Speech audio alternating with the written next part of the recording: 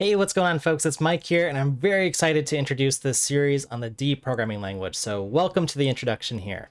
And in this lesson, I just want to go ahead and talk a little bit about what the D programming language is. Some of you might not have even heard of it and are used to this channel showing C and C++ content. So while that's not going to change, I'm going to keep doing C, C++, and other sorts of graphics and all sorts of gaming content. D is a programming language that I want to focus on. I want to talk a little bit about why, but let me go ahead and focus on the actual language so you learn a little bit about it here. So what is D? Well, from the webpage here on dlang.org, if I zoom in a little bit, D is a general purpose programming language with static typing. It's a systems level access language, and it gives you C-like syntax. That's going to be familiar. With D programming language, you can write fast, read fast, and run fast. So fast code, fast. I really like that introduction here, and it gives a nice idea of what the D programming language sort of ethos is about. Now, just as an example here and why some of these things matter. So for example, static typing. Well, this is going to be familiar for folks in C and C++ who come from a statically typed language. That means you have to type what the actual type is, like something's going to be an integer and so on. And this provides various advantages for optimization reasons, and you just know at compile time what a type's going to be. But there are a lot of convenience things like the auto keyword in D, for instance, which allows the compiler at compile time to deduce what the type is. So it knows that this is a string or an array of characters here, for instance. The other interesting things or nice things about D is just how expressive the language is. So that's what it really means about writing fast code. We have nice modern constructs like for each, we have a standard library, we have iterators and ranges and these types of things in the D programming language that allow us to work fast and write clean code. And finally, what I'll say about it here is the language has just had some time to learn from other programming languages, as it's a relatively newer language in the sort of history of programming languages. So I just want to show a few examples where you can kind of see that, like this ability to have modules and sort of import things. There's no header files in the D language per se here.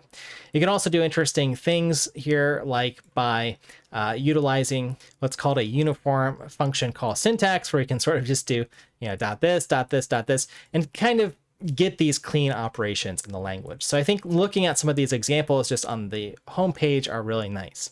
And other things like concurrency and parallelism were things that were thought about very early on in the language. And again, because historically how this language has evolved and learned from some of the other previous languages that were developed much earlier, you get some of these nice built-in things like a for each here, and just being able to call parallel on it and parallelize this loop essentially and make things quite easy to do here.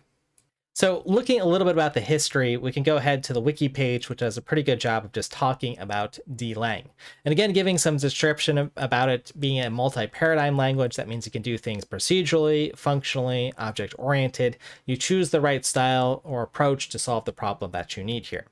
Now, the D programming language is primarily has been created by Walter Bright, but it's had many other fantastic contributors. Andrei Alexandrescu, who did some great work on C++, has been one of the major contributors on D, and the rest of the committee that works on the D programming language, which is very active and working very hard to bring modern features and more things as we speak today. So it's a very active language, and it is used in industry, which I think is important, which the D homepage emphasizes. I know I've talked with various people at some of these various companies. You see some of the bigger names there that use the D programming language, especially for writing things like developer tools. There's been professional commercial games written in D. It really is a great language for things like game development, data science applications, building developer tools, and again, just getting things to work. That's why I like the D programming language. So I would encourage you to take a look at this compiled language D here in this series. You can go ahead and read through the wiki if you want to see some of the cool features, some things that it's about.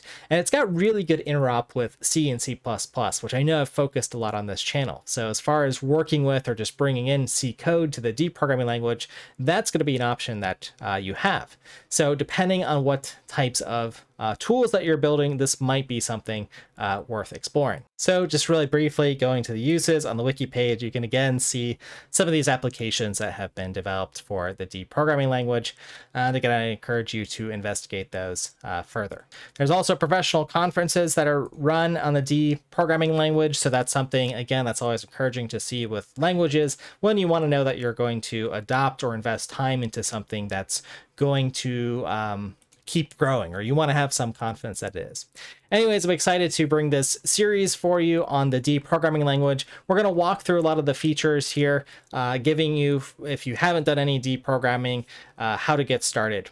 And for the most part, if you've done some coding, you should be able to follow along. I'll try to walk you through the examples as I always do in my lessons. So if you want, or if you're already excited, you can go to the downloads page and download any of the D compilers. Again, there's the Digital Mars compiler here, DMD, GDC, which is a GCC version. So if you've been using GCC and have a relatively recent version that comes with a D front end that you can use and compile code, or if you're coming from more of a Clang background, LDC is the other compiler, and you can use that as well. And this is available on Windows, Linux, and Mac. So again, it's a language that's available, and you can distribute your applications that you build on any platform. So there's really no limitations with this language, which I think is really exciting. So folks, with that said, hope you're really excited for this series. I know I am. It's always fun to learn a new programming language and use the right tool for the right job. So if you want a fast, expressive systems language, this might be the right tool for you. And regardless, learning a new programming language, even if you're coming from, say, some of my previous lessons on C and C++, is often very healthy because you see how things are done in different languages and can sometimes think or approach problems in a different way, which is always valuable. So you should always try to learn maybe one language every year or two, and it's always a fun exercise. But with that said, we'll start diving into some lessons on setting up the D programming language, learn a little bit more about the history here, and begin our journey. All right, thanks for your time, folks, and comment below for what you're really excited about learning for the D programming language, and I'll look forward to reading your comments there. Otherwise, make sure you subscribe so you don't miss some of these D specific lessons if that's what you're here for, and we'll see you soon.